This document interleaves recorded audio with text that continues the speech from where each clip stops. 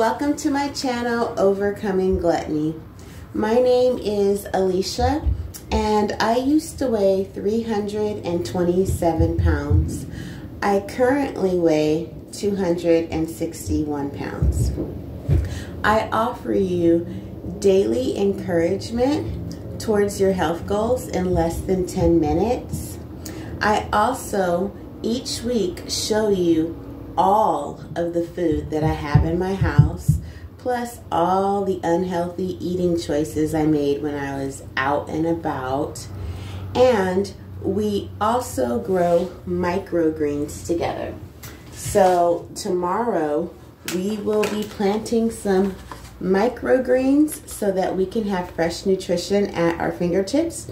Be sure to have your soil and your seeds, as well as a container that's at least 2 inches thick, and that's something that you can poke or burn holes in for proper drainage. You can have something inexpensive like these takeout dishes, or you can do a fancy ceramic planting pot.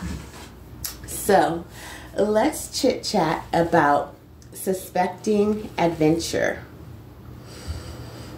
Most people, when they are trying to lose weight, kind of turn into Rambo mode, or they are super psyched up about some new diet that they're going to try, or they might be hating it. I want to encourage us to look at this health journey from a positive perspective, not a perspective where we have to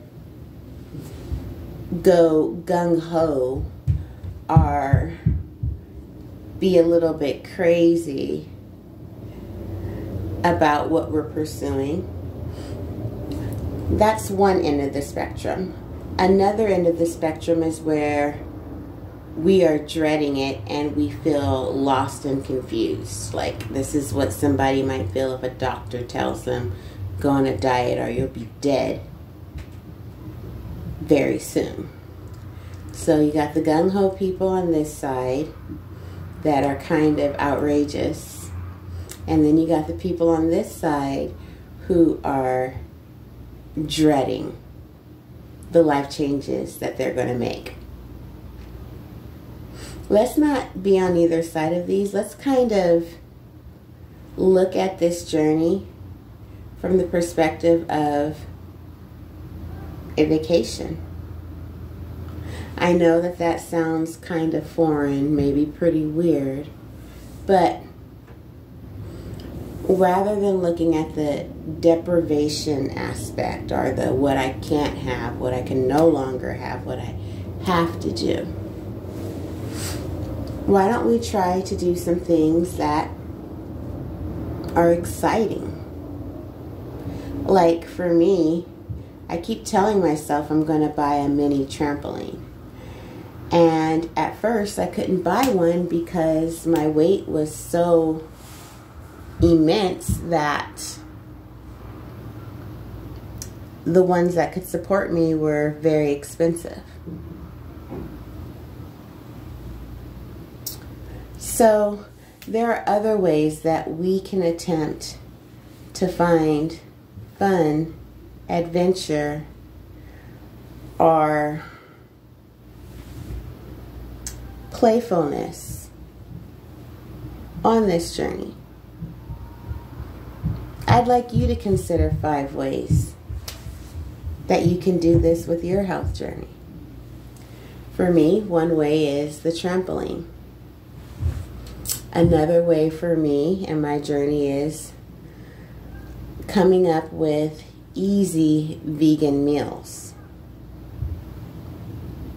Another way is trying different types of spices and fruits. A fourth way is trying different infused waters.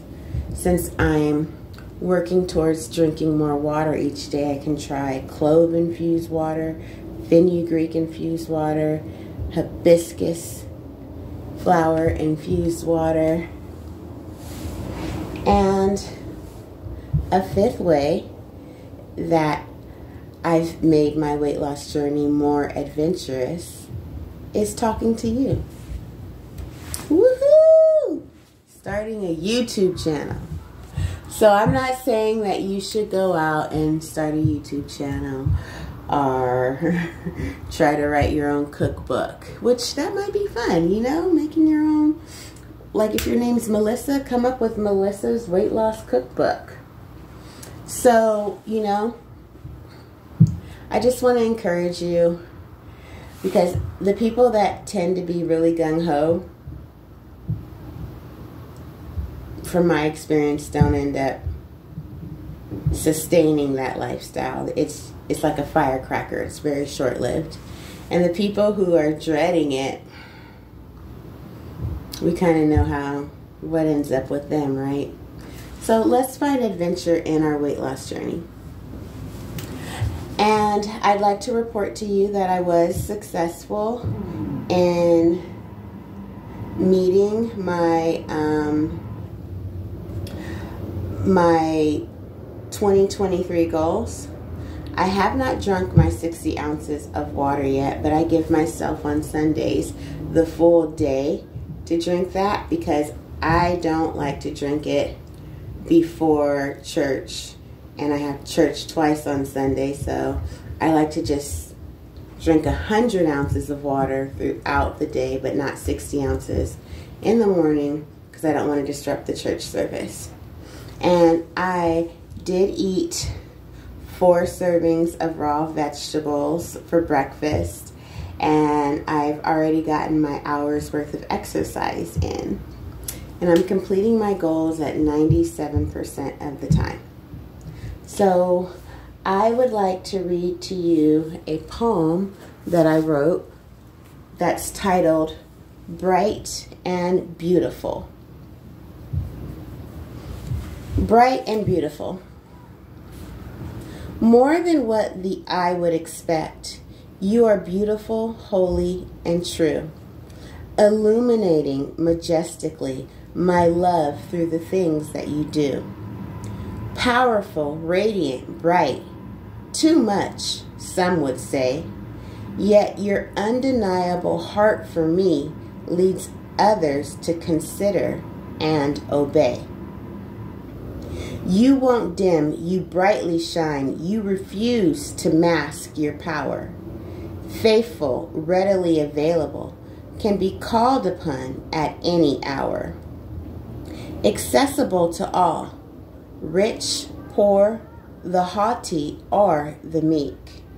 Willing to be used as an advisor or a washer of travelers' feet.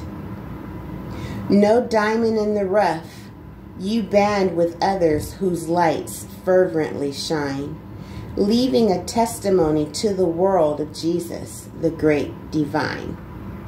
No stranger to trouble, you know the road to obtain perfect peace.